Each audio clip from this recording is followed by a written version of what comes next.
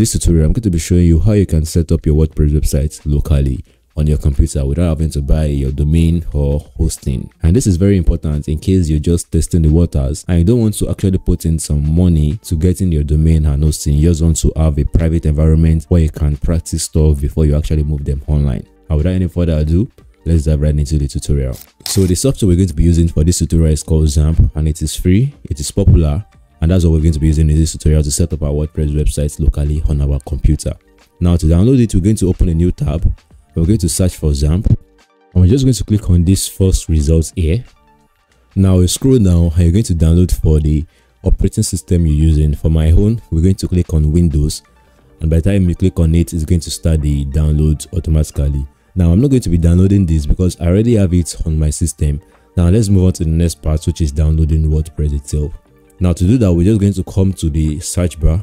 We're just going to type in wordpress.org directly. Now all you need to do is to scroll down and click on this Get WordPress.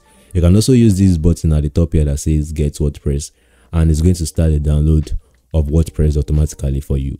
Now we've downloaded both WordPress and XAMPP. Now it is time for us to install the softwares on our PC. Now to do that, I'm just going to open up my file explorer and I'm going to navigate to downloads, and here I have it. I'm just going to click on XAMPP Windows, and I'm going to just follow the prompt till the software starts installing on our PC. Now I'm just going to click OK, and I'm going to click next till it starts installing. So the software is already installing.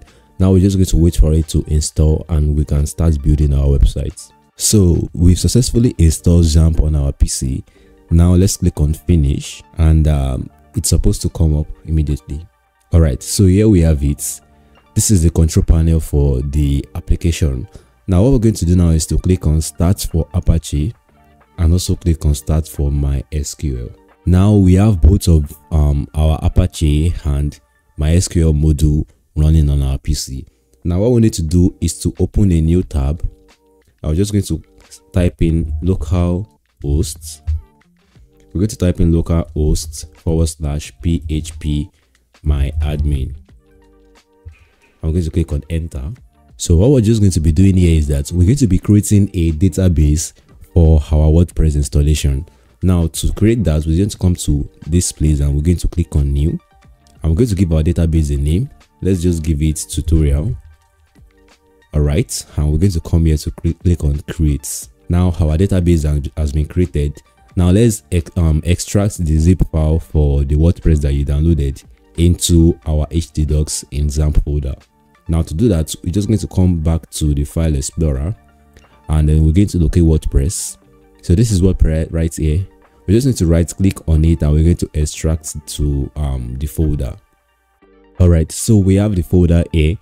Now we're just going to open it, and here is all the WordPress folders that we need to run WordPress on our computer. Now we're just going to copy this folder, and I'm going to come here to open this in a new window. So we'll open the file explorer in a new window. We're going to come to XAMPP and we're going to come to htdocs, and this is where we're going to paste these WordPress folders, these WordPress files rather. Okay, so we successfully moved the folder to our htdocs section. Now we're going to come back to our browser, and here we're going to type in localhost/. We're going to type in localhost/ the folder for these are our WordPress websites, the folder name.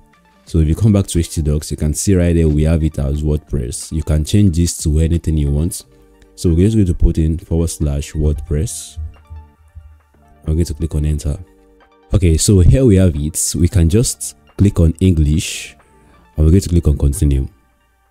Now we need to start installing WordPress on our PC. So you can read all this, but just follow my my steps. Now let's click on let's go. So here under the database name, we're going to put in the name of the database that we created here, which is tutorial. So right here, I'm just going to come here to put in tutorial, and our username is going to be roots. I'm just going to leave every other thing as it is. I'm going to come here to click on submit, and it says, all right, Sparky, you've made it through the part of the installation. WordPress can now communicate with your database. If you're ready, time to run the installation. So we're going to click on this run the installation button.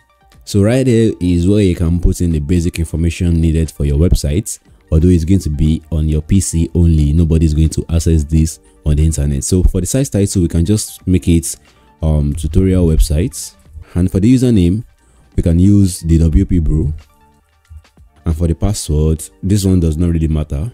We're just going to put in 1 2 3 4, and we're going to click on confirm use of weak password because this password is very weak.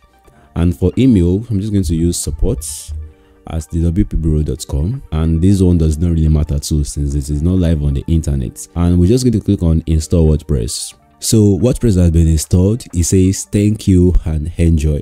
Now we're going to click on login, and then we're just going to log in immediately. And now we have a website running on our local server without actually connecting to the internet. But it might actually be like, oh, you're still connected to the internet. How are we going to know whether this is actually working offline? So here is what I'm going to do. I'm going to disconnect from my Wi-Fi. So I'm going to disconnect right now. Okay, now I've been disconnected, and let's try to see the available plugins on this website. So we're just going to come here to click on plugins, and this is going to load up for us because this is running on our computer only. As you can see, we have it right here. This is working, and this is how you can just play around on WordPress, create several websites you might want to create. You can create unlimited websites with this software right here.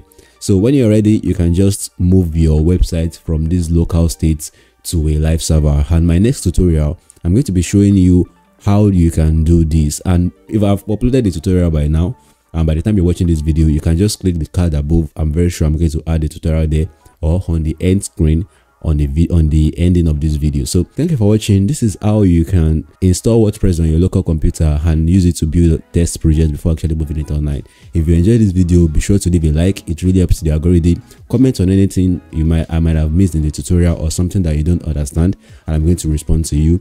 And also you can share this video to wherever needs it. And lastly, don't forget to subscribe to the channel. It's really going to motivate me a lot to creating more content for you guys. Thank you for watching, and I'm going to see you guys in my next video.